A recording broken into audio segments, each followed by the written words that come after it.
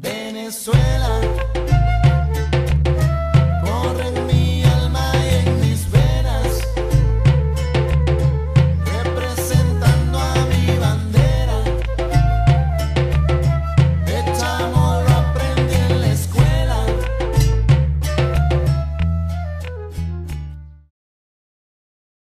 Hi and welcome to People's Dispatch. We're here reporting from the International People's Assembly in solidarity with the Bolivarian Revolution and against imperialism. We're here with Victoria. Can you tell us what your organization is? Yeah, hello. My name is Victoria Siernes. I am here in Caracas today representing LAG, which is the Committee of Solidarity with Latin America in Norway. Apart from that, I'm also a member of the Red Party in Norway, Rødt. So right now in Europe, as many of us have seen, there's now a refugee crisis that has been happening for the past 10 years. What is the situation like in Europe? How are the grassroots movements mobilizing to support the refugees? What's happening with the right-wing governments that are responding to this? Can you talk a little about this situation? Yes, indeed. In a situation where there are over 65 million people refugees in the world, Norway are having one of the strictest politics in Europe. Well, first of all, we have a right-wing politics which is in power in Norway, and but also with the so-called left, which were in power a couple of years ago, some years ago, we also have one of the strictest politics regarding the refugees in the whole Europe. Also, I'm really concerned about, well, me and the Red Party, we also had a manifestation 2 weeks ago in Norway.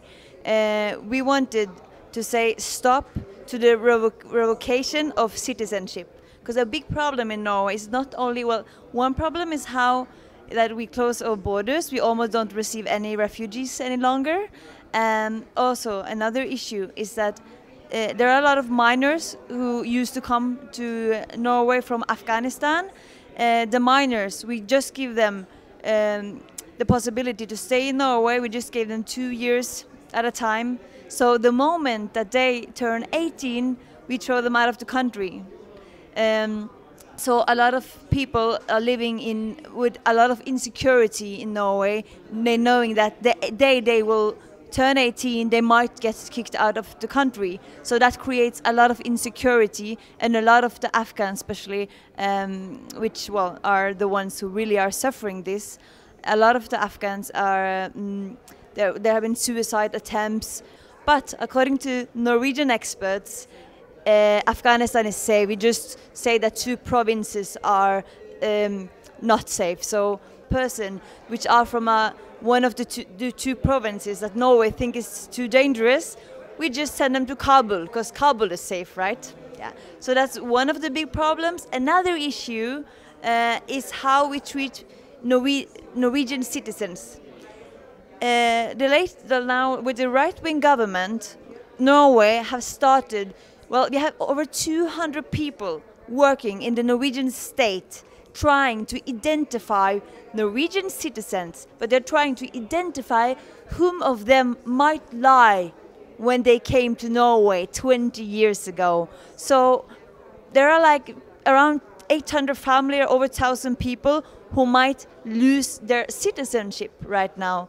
There's one family, a Palestinian family, they've been living in Norway for 27 years. 3 generations of Palestinians got a message from Norway saying, hey, we think that you lied when you came. We don't believe you're Palestinians anymore. We believe that you're from Jordan. So they have revoked their citizenships. And this is 3 generations being kicked out of Norway. Another really famous case, which has been a lot in the Norwegian news, is the case of Mahad. Mahad, he's from Somalia. He came to Norway when he was 14 years old. Mahad, well, he's really good integrated. He was a bioengineer. He was working in one of the biggest hospitals in Oslo. You know, really perfect story. Until some years ago, he also got a post from the Norwegian government saying that they got tips from other people saying that he was not from Somalia but from Djibouti. So what happened? Well, he lost his job. He lost all of his paper, his passport. Actually, he lost his life. Now he's in Norway without any right. He's a person without paper, a person who literally don't exist. Now we just have to live without being able to work. If he have trouble with healthcare, well, he don't get any help. Only if it's emergency. And there's a lot of people like him in Norway. And he even asked to be transported to Somalia, because Somalia has said they want him. So he even asked Norway to, okay, send me back to Somalia then if you don't want me here after 17 years in Norway. But Norway refuses to send him back because then they don't want to admit that he's from Somalia. So he can't leave Norway and he can't live in Norway. And yeah, he's just a famous example, but a lot of people are in his situation. So this is what's happening to Norwegian citizens, and what's happening and how we treat immigrants is also a part of well, the rise of the right, the extreme right. We have the right and extreme right, which is in power in Norway. We could also see other places in Europe where we have fascist governments, the extreme right who are closing the border. A big problem in Europe is the Dublin deals, right? Because well, after 2015, when a lot of people came to Europe, Europe tried to close the border, and we have this Dublin deal which says that the first country you come to is the country that you should treat your asylum. So all of the refugees are just being stuck together in Greece and Italy, and this is because of geography. So it's not fair. Like Norway being one of the richest countries in Europe are the one receiving less, while Greece, which had a lot of economical problems, are the country who receives all of them almost. And I was in Greece also volunteering this summer, and they are living the conditions where the refugees are living. It's terrifying. It's in Moria, in the Moria camp. It's supposed to be 2,000-3,000 refugees there, and it's about 10,000. And children are also hurting themselves. There's suicide attempts there. They're freezing to death almost, and they have to stay in a line 4 hours a day to get food. And this is just not worthy at all. Now I wanted to kind of touch on the aspect of the Latin American solidarity that you do with your movement. When was this movement started? Kind of like, what are the relationships they have with movements in Latin America, and why, from Norway, is it important to be in solidarity with what's happening in Latin America?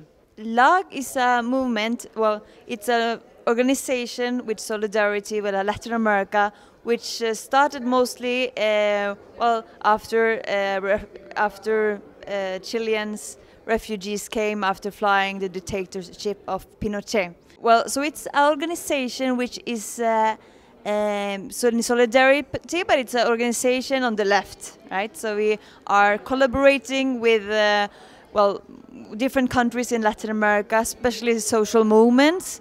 A lot of people have been in the Zapatista movement. We're also with Conviga in Guatemala, with the MST, the Movimiento Sin Tierra in Brazil.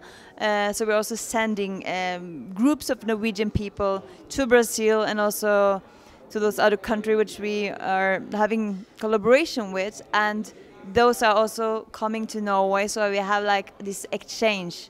Another important thing of our work is to create alternative information about Latin America, or information at all, because the Norwegian media, they don't have any correspondence in Latin America. So they just copy and reproduce what Western media says about Latin America. So, or there's nothing about Latin America, or there are a lot of lies about Latin America. And of course, for my organization, it's important to show solidarity with Latin America, and it's important for us to show solidarity with an anti-imperialistic fight.